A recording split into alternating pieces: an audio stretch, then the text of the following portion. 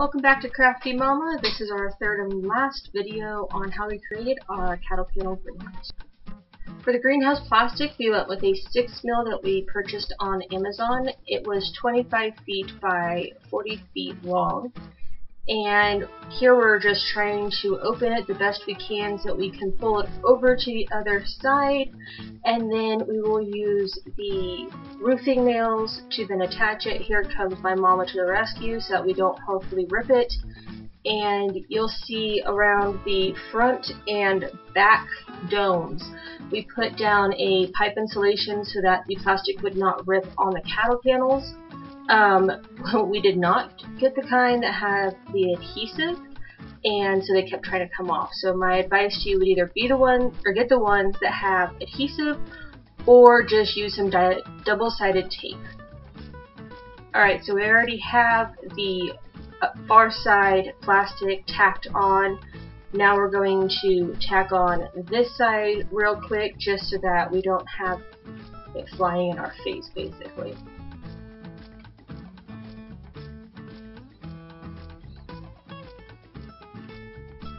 As I showed in the previous video, we did have issues with the plastic ripping right where some of the nails are, as well as, I don't think I showed you, but on the far side we caught it on something, we're not sure what we caught it on, but we used the clear Gorilla Tape that you can get for outdoor use, and it's worked awesome.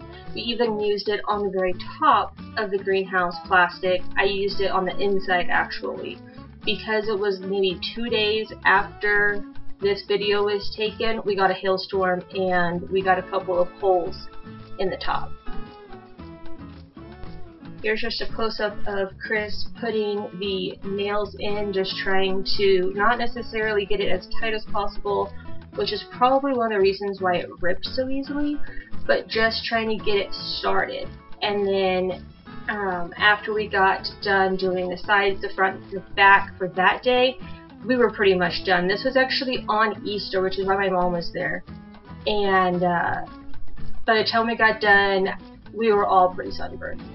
So for the back, which is where we're at now, we did not cut out the window panel. We actually attached the big sheet of it by folding it over and trying to make it as flat as possible and as tight as possible, and then attach that with the roofing nails to either side. And then after we got the bases of all of them done, then we went back and actually cut out the window and the door plastics.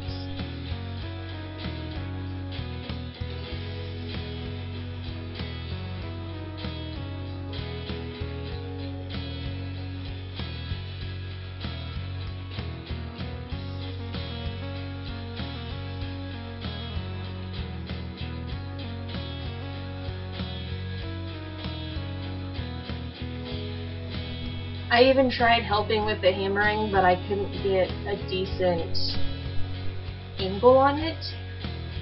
So I wound up just letting Chris do it on his own, because I love my husband to death, and I trust him with a lot of things. But having a hammer that close to my face, that is not one of them.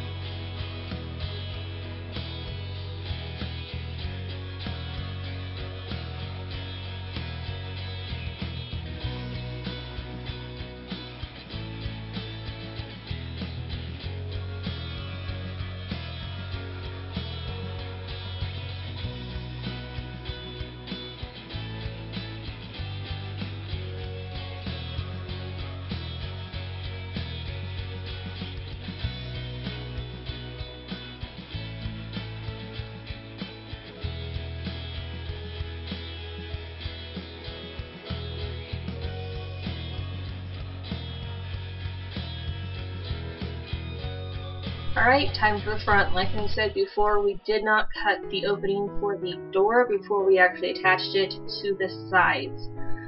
We actually did attach it to the sides of the door frame, and then later had to take that part off so that we could add the hinges and that kind of thing. But it made it easier and it didn't fly around as much, which I kind of felt would probably make more holes than attaching it to the frame.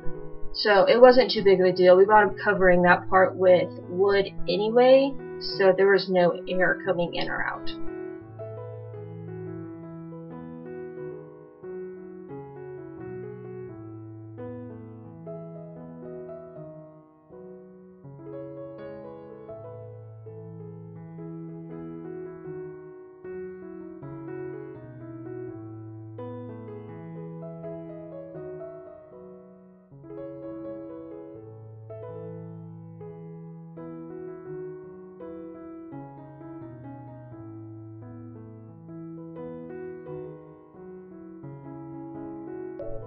So as he's hammering in the nails here, he is trying to pull the plastic from the sides into the middle so that it's as tight as can be over the edge where the pipe insulation is in the corners.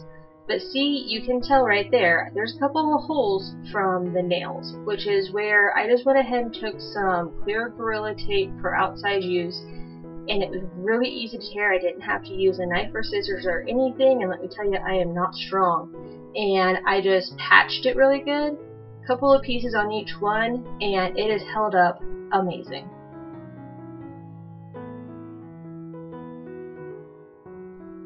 These 1x2s are being repurposed from our basement where we took out our drop ceiling, and we're putting it on the seam where the 2x10s are to basically just tighten that plastic down even more and having something go all the way across, as opposed to the roof nails that obviously only hold it in certain places. And this worked awesome. As you can see, Chris put a screw in the front, or on one side, and then on the other end of it, and then now he's just kind of slowly going through every so often and pulling it down, putting a screw in, so forth. Here our youngest son is helping hold it so that Chris can mark it, then he'll go cut it and put it up. Pretty basic things. We didn't have an issue with any of it until we got to the front.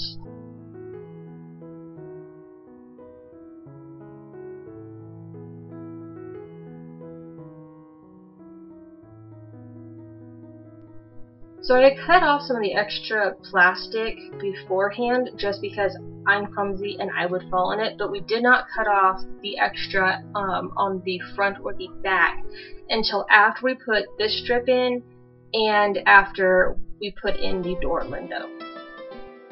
Okay, so learn from our mistakes. You can see Chris and Vaughn are holding the wood up, he's marking it, he's putting it in, all is fine and dandy, right? No, all is not fine and dandy, and you'll see that in just a minute.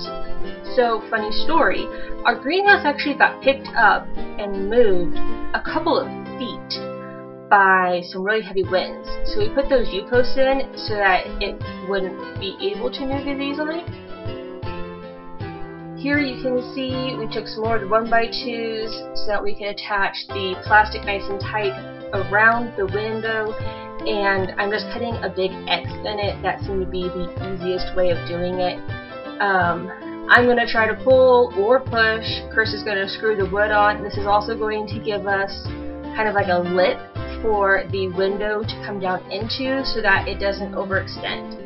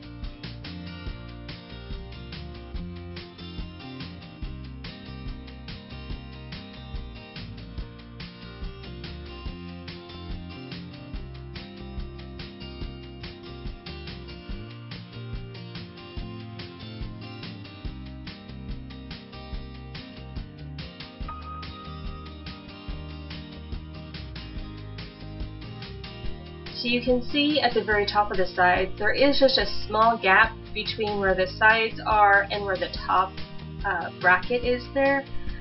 Not that big of a deal since we do have the window actually going in there, because that's going to take up any kind of air gaps. And here I'm trying to help again, and as you can see, definitely cannot get it to grow in like it needs to, so we finally just say screw it, let's switch around, I'll hold it, pull it, and you screwed it.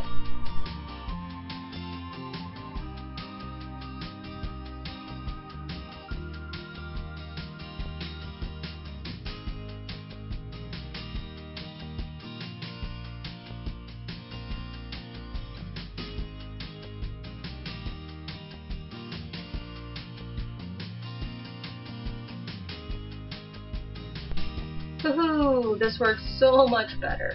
Alright, see, I told you we had to take those roof nails out, because now we're going to put in the frame around to keep the plastic nice and tight in the door frame.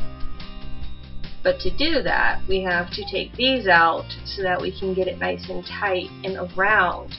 And then we realized we have to take the other side out, because we need to be able to put the hinges in, and then we have to put the board around the hinges, but you'll see that here in a minute.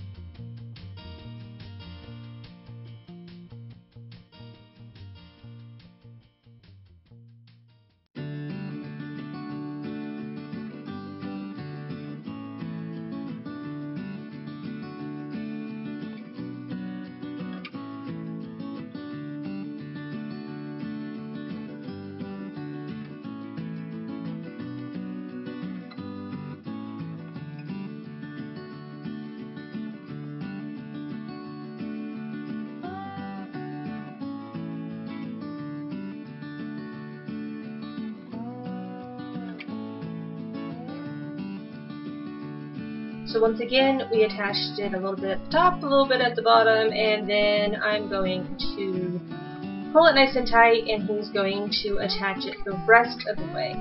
Now, we were not thinking, apparently, maybe we were having too much heat on us, but we weren't thinking, oh, hey, you know what, we need to make sure that the door is going to work in there and actually be able to open, and yeah, it was kind of a long day. So we wound up having to finagle it a little bit once we put the door frame in there before you even put the plastic on the door, but that's coming up in another clip.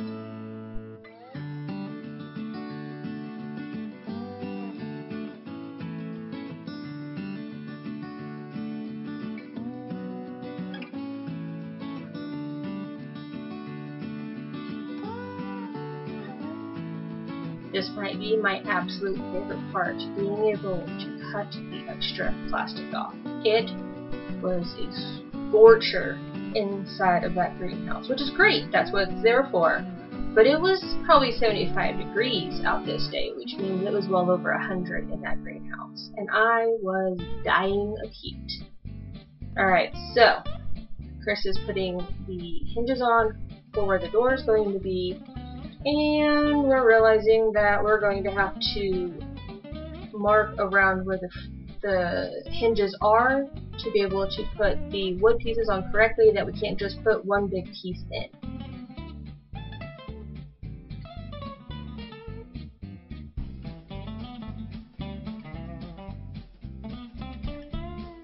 So while Chris takes the roofing nails out, I'm going to try to open up some of our old water guns, because the boys were playing in the water since it was nice and warm out that day.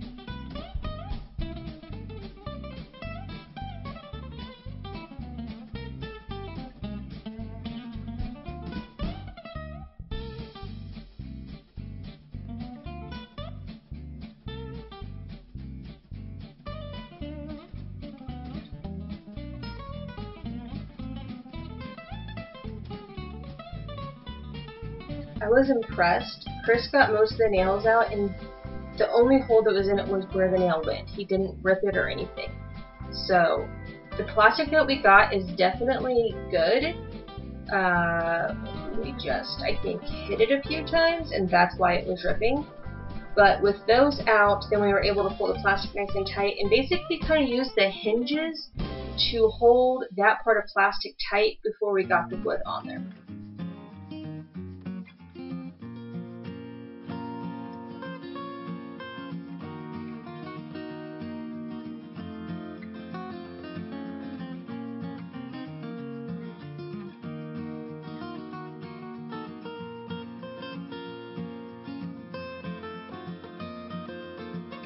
So not only did Chris mark where he needed to cut, but he also labeled the pieces so that he would know where each one of them went.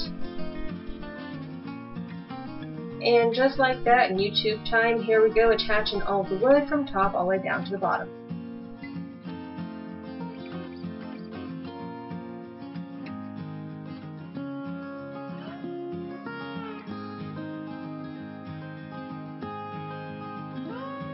Something to note, if you do not have very much upper body strength, like me, use your body weight to pull the plastic, because there was no way I was going to use just my arm muscles. My arms still hurt after doing this, but they would have hurt a lot more if I hadn't utilized the body weight, because I got plenty there to use.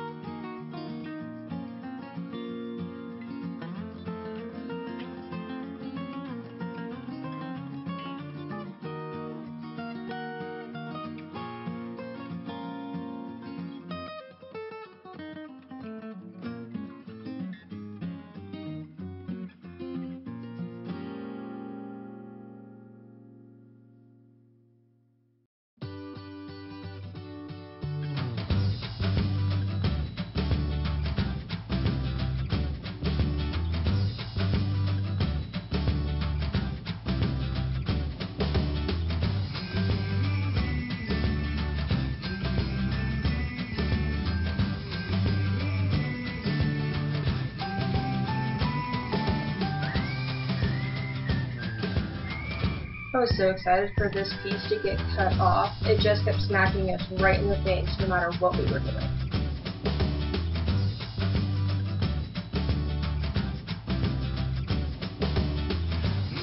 Woohoo! Time to put the door frame in, and this is where we realized that we didn't put the border around the sides quite how we needed to, so we couldn't get the door open. Houston, we have a problem. So a couple things we realized. One, the frame piece that we put on that side was a little too far over, so it was catching it. And two, even though we made the door frame square, because of the greenhouse being lifted and moved that time, plus just settling, yeah, stop pulling on it, Rachel, dumb butt. It wasn't quite square anymore, and like we've mentioned before, the ground already wasn't the most level, so we wound up having to lift the greenhouse and put old pieces or unused pieces of pallet wood to try to make it as level as possible. And then we did actually cut down just a little bit where it was still catching.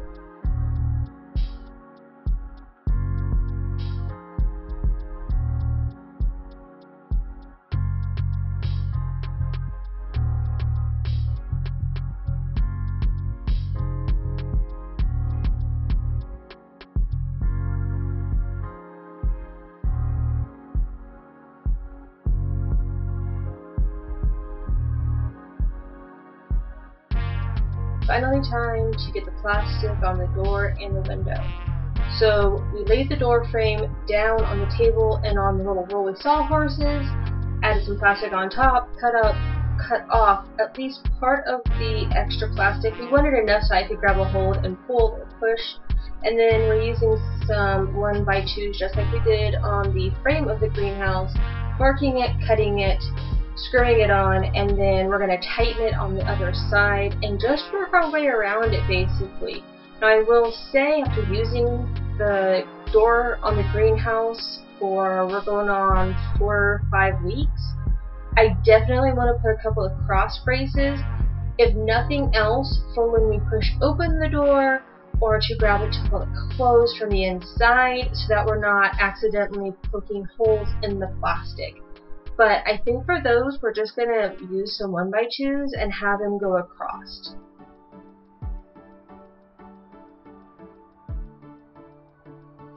So we found out doing the greenhouse frame that starting the screws, at least part of them, all the way across makes it so much easier, because then I can pull it and he can just tighten all of them down.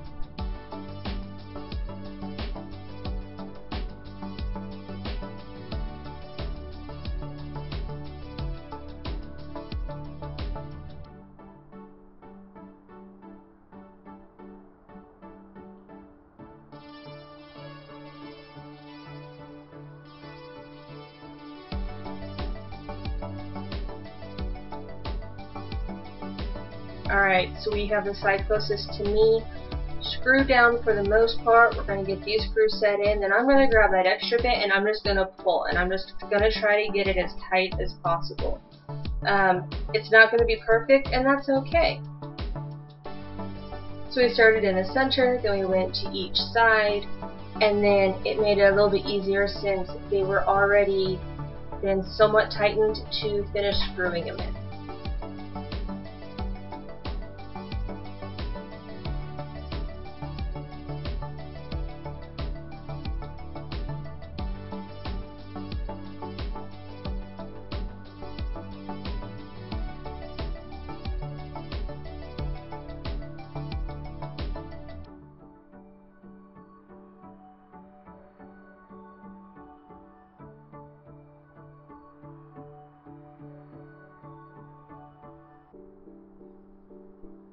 And then tighten down the other side.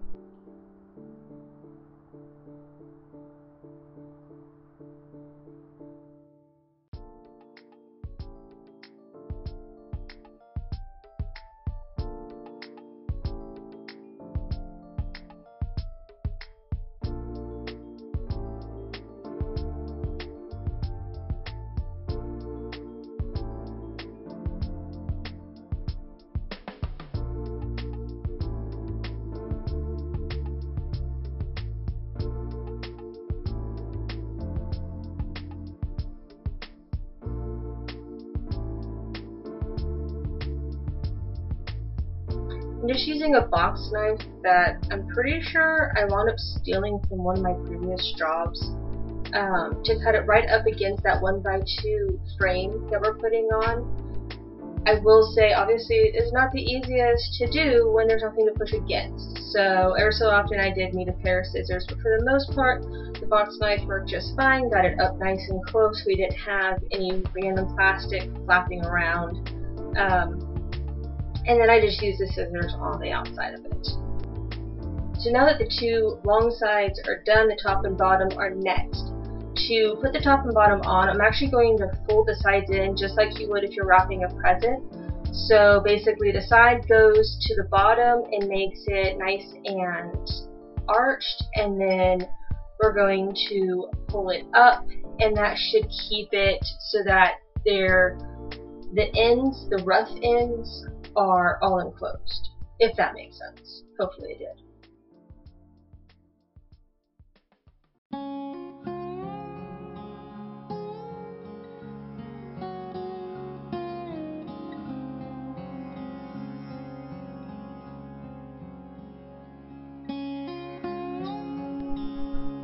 Alright, so here you'll be able to see kind of what I'm talking about.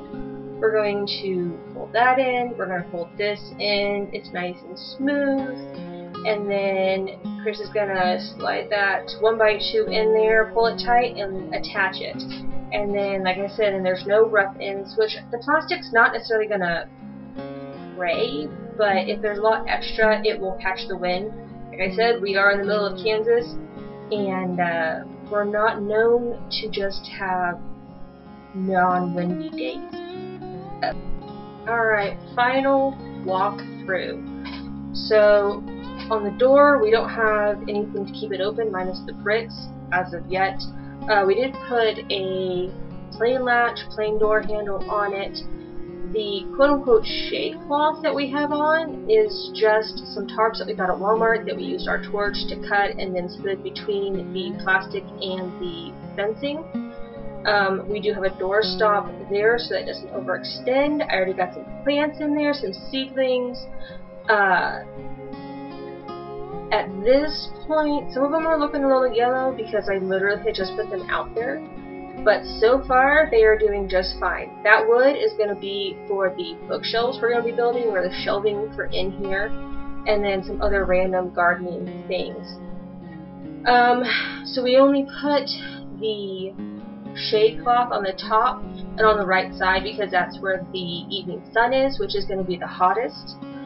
For the window, we put the same kind of latch as we did on the door, the window. We have a handle, and then, like I said before, we also put that pulley system in with the, I don't know if that's called a boat latch, maybe. So we just weave it over and under and over and under, and then after this video, I actually used some more of the tape to put on the ends, and then there is the spray foam in all of its glory. We just put it wherever we saw there might be sunlight coming through, and that has helped amazing with keeping the temperature a lot more even. Like I said in the first video, we attached the cattle panels together with just some zip ties ever so often, and then we actually did attach the tarps on it on the inside. Just in one area, we made a hole and then used some zip ties just to keep them up and not falling down because they were trying to slide down on us.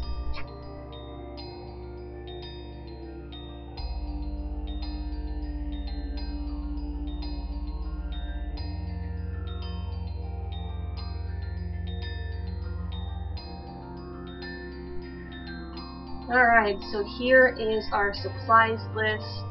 I think I get everything on there. If you have any questions, leave them down below. I might have forgotten something.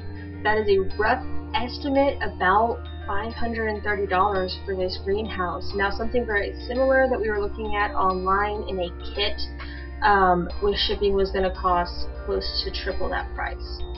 So I'm very, very happy with the price and the greenhouse just in general. Like I said, let me know if you have any questions because I might not have explained something quite right. It's been known to happen. I know. Surprising, right?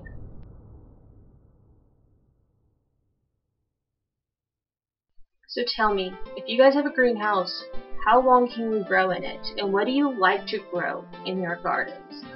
This year we're doing quite a few different tomatoes, cucumbers for pickles, zucchini, yellow squash, watermelon, pumpkins. We're going to work on our cottage garden and get some of our perennials in. We got probably close to 25 asparagus planted, blueberries, elderberries. I mean, let me know what your guys' go-to is and maybe your zone so I know, hey, maybe I could add that into mine. But with that, that is going to be the end of this video. I hope you guys enjoyed it. Don't forget to like and subscribe, and I will see you in the next one.